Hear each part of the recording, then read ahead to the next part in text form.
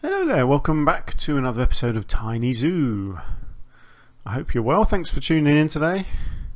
And today we are going to be working on a penguin habitat. So I've already got started on it. It's going to be in this area just over here. Now what I've done first is just put this arc here of, not an arc, an arch I should say, of rock. And the reason I've done this is so that it feels like you're walking from one zone into another. This is a very open area here. It's a bit too big and open for me for what I'm going for in this zoo, so I wanted to sort of enclose it off. So this archway works really nicely. So you walk through here and you'll be faced with this lovely penguin enclosure here. So what I'm hoping to do with this enclosure is to have a viewing area in here with you know, sort of a ground level one looking into the water there, and then I want to actually build a fake viewing area up above, like a platform up high up here where you can look down into the water from above. And then at the back here there'll be a building with all the bed inside and staff room and that sort of thing. In fact, there probably won't be facilities in there because I've got facilities in this big building here, so I won't put that there. But this is where the entrance will be, back here somewhere. And then yeah, and then just some basic decoration all around it. Obviously, it's not going to stay as brick. That's just temporary until I work out exactly how I'm going to do all of this. There's going to be a lot of rock work involved, and it's obviously it's all going to be fake rock. You know, in real life it would be all fake, so I'm going to try and do my best to make it look artificial. Now I've always found these enclosures quite tricky to do. I can never quite work out the water in this game.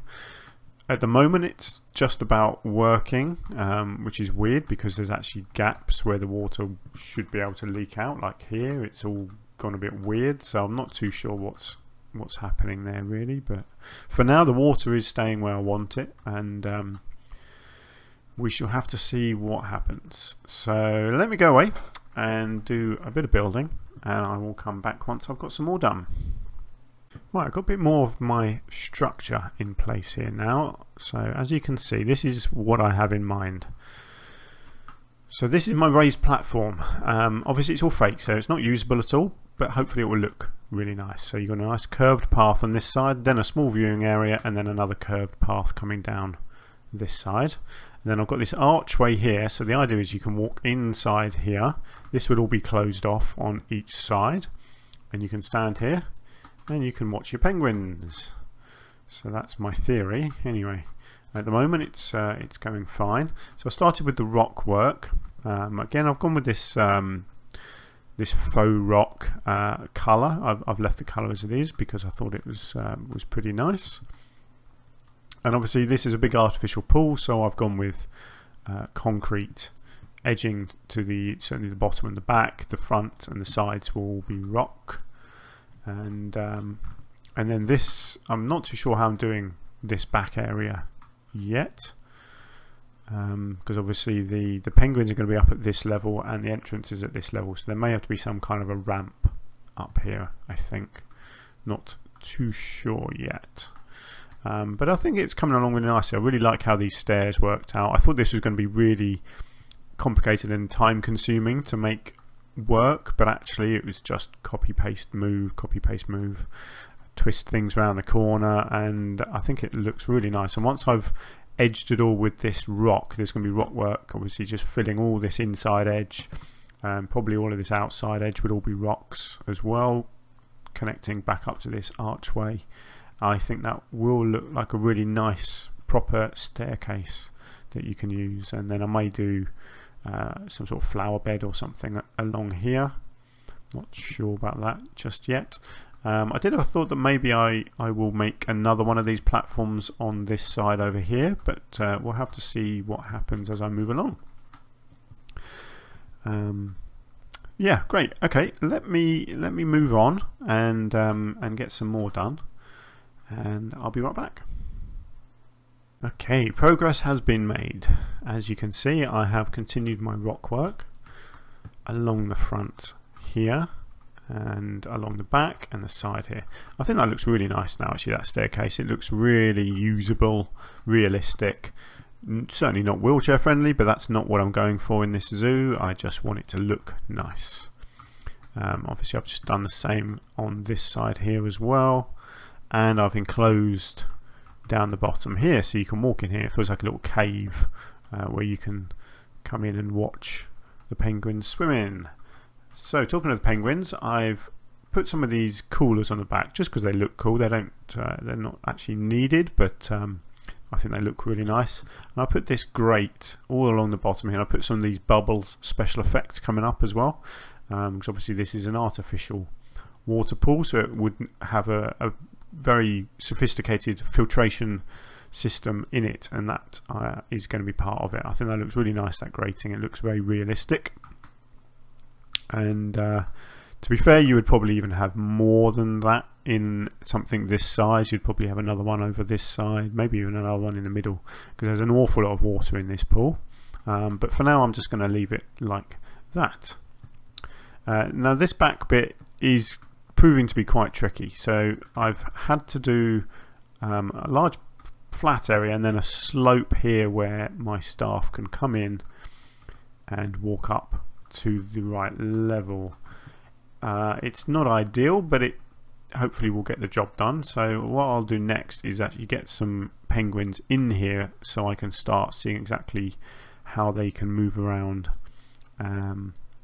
if they can move around. Hopefully it all works out okay. But for now, that's looking really nice. I really like this front bit with the archway here. There will be some foliage, one or two trees maybe somehow put into this rock work. Really make it all blend in. But yeah, I'm really happy with how this looks at the front here. I think it looks very zoo-like. So yeah, really happy with that.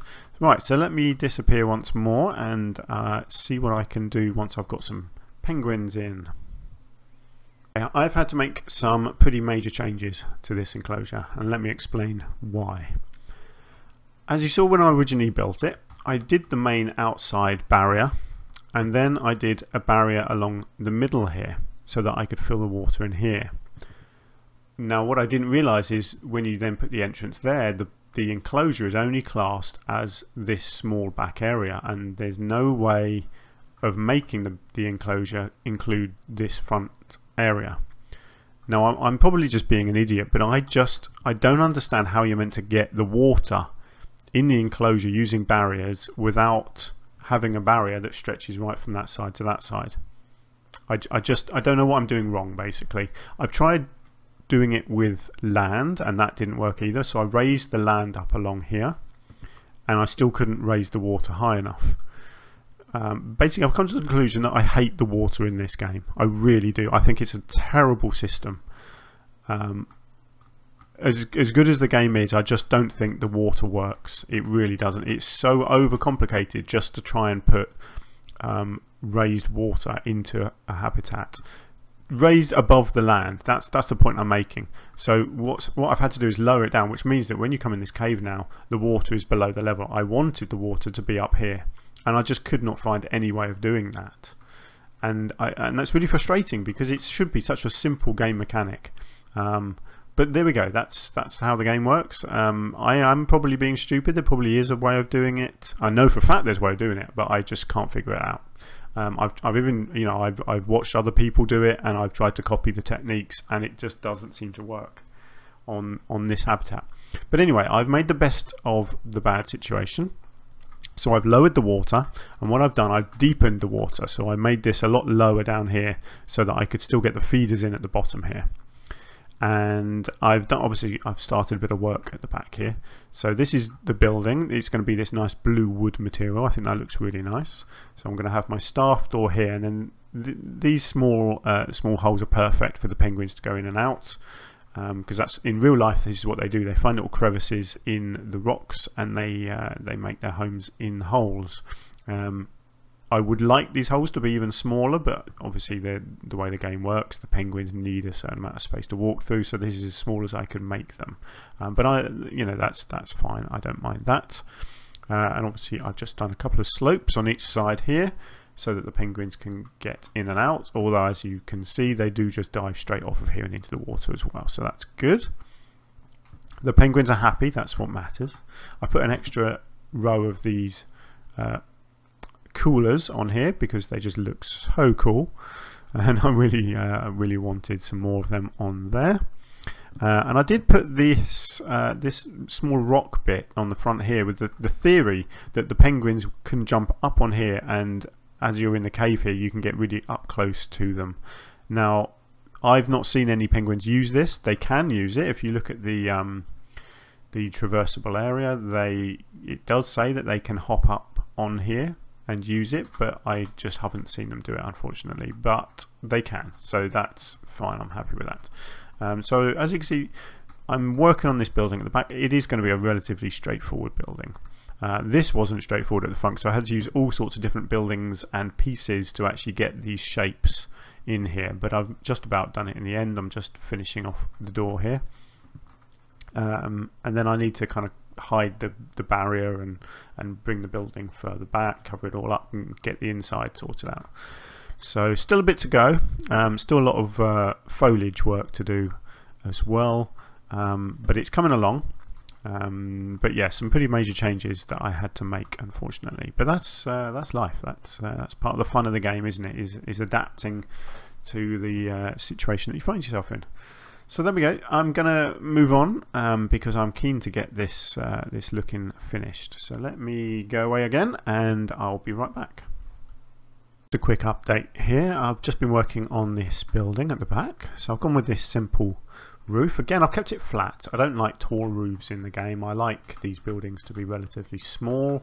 Generally you'd only have a tall roof if there was a second floor in the building, and obviously when you're talking about a habitat building like this, you wouldn't have an upstairs.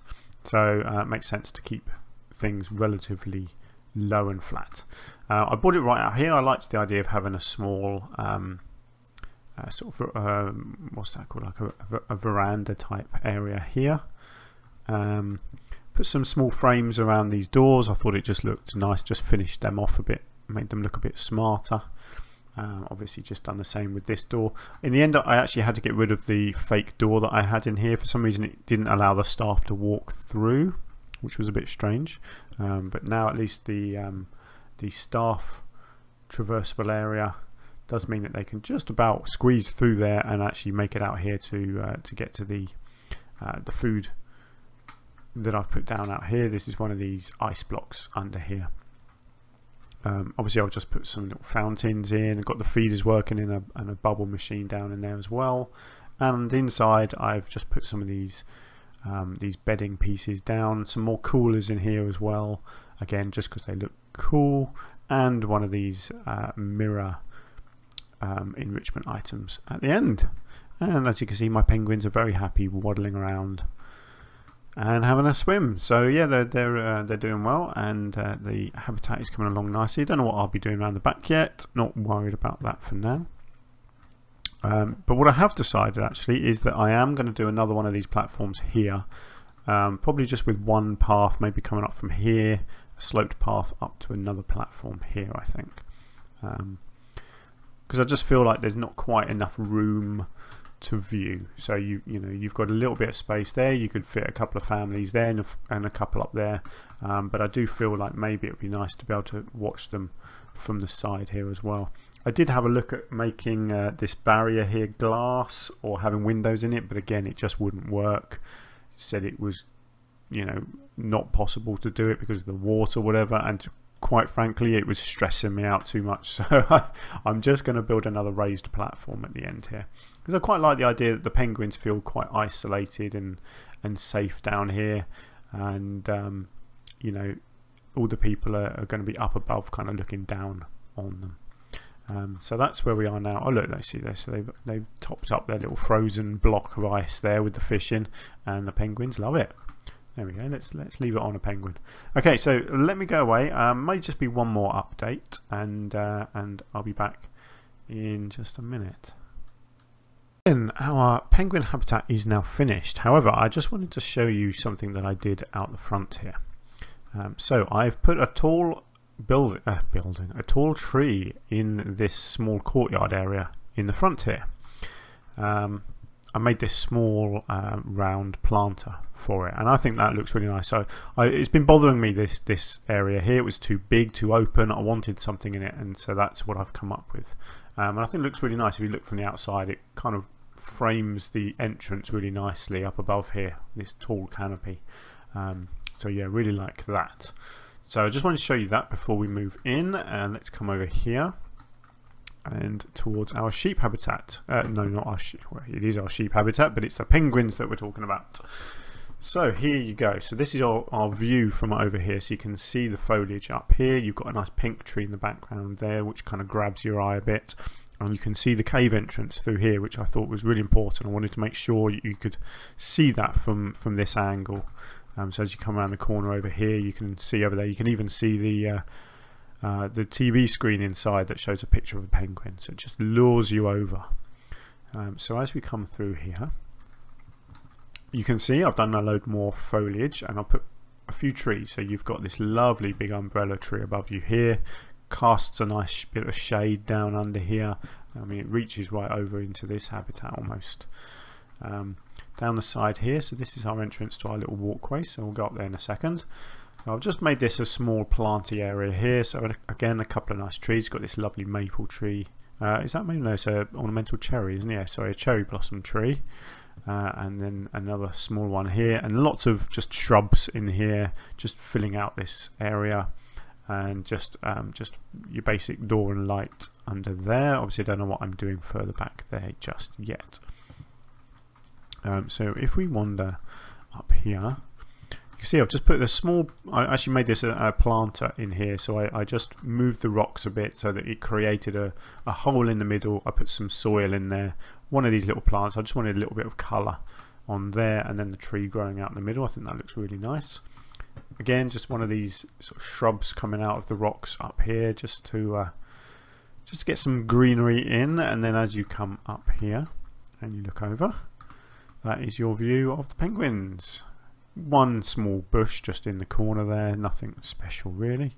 Didn't want any more foliage actually inside the enclosure, to be honest. Didn't need it. But yeah, I think that's it's a really nice looking enclosure. The penguins are happy. They got a lot of swimming space, which is their main activity, so that's got to be their main area there. And then as we come down this way, you've got another one of these lovely umbrella trees in front of you here. Again, just some basic foliage on these rocks here. I don't want too much sticking out, but just one or two pieces. And then we go down in our tunnel. You can see I've put a light in here, and just a couple of the media TV screens to each side. And then around here I did what I said I was going to. I put another one of these platforms up here, so you can stand up on here and look in from the side as well. That's a really nice view there, so you can really see what's going on. And again, that's just a basic little platform walkway, stairway down there, and obviously this path will eventually come around here and link up with it. So yeah, there we go. That is what I've done so far. So there'll be a bit more detail over here once I decide what's going beside it. But I'm really happy with how this has turned out. Thankfully, I've been happy with everything that I've done in the zoo so far. So this one has taken me a while to do, and obviously I did have to make some pretty big changes about halfway through. But the result was worth it. I think it's basically turned out how I wanted. This was my main thing, was getting this raised platform in here, which has turned out really, really nice. And this is what I'm enjoying about this. It's given me the freedom. Not using proper pathways is really giving me the freedom to be creative with this sort of thing, because you just couldn't do this in the zoo using real pathways. It just doesn't work. You don't get these nice intricate looking staircases, which is a real shame. Oh, excuse me. There's a new game out called Prehistoric Kingdom. It's something that it's kind of out in it's either alpha or beta at the moment, and I'm not playing it myself, but I've seen a few other YouTubers playing it at the moment, and the pathing system in that game seems much better than this one, because basically people walk anywhere that they can. So you don't have to use proper pathways. You can build this sort of staircase and people will walk up it. Now that lends its own problems because you end up with people walking where you don't want. But I think it just means that you have to be very careful with your barriers and fences, which is great. If you could make something this creative and actually have members of the public walk up there and use it, I think it would be fantastic. So I'm hoping in a future patch or even a Planet Zoo 2, or I assume Planet Coaster 2 when that comes out, I hope they change the system so that the public will actually use custom made pathways, but we shall see. Anyway, for now, that is my penguin enclosure. As you can see, my zoo is coming along nicely. So it's still relatively small, but we've already got 4 animals squeezed into this small area, and each one has got a really nice enclosure. I'm really happy with how they're all looking. So please do let me know what you think of my tiny zoo so far. Let me know if you have any ideas or comments, queries, anything like that. I will appreciate any feedback. And thank you very much for watching. I really appreciate it. I'm having a lot of fun with this zoo. I hope you are too. And my next project, I can tell you now, is going to be over in this area, and it's going to be otters. So there we go, a little teaser for my next project. And until then, I will see you hopefully pretty soon. So thank you and take care. Bye bye.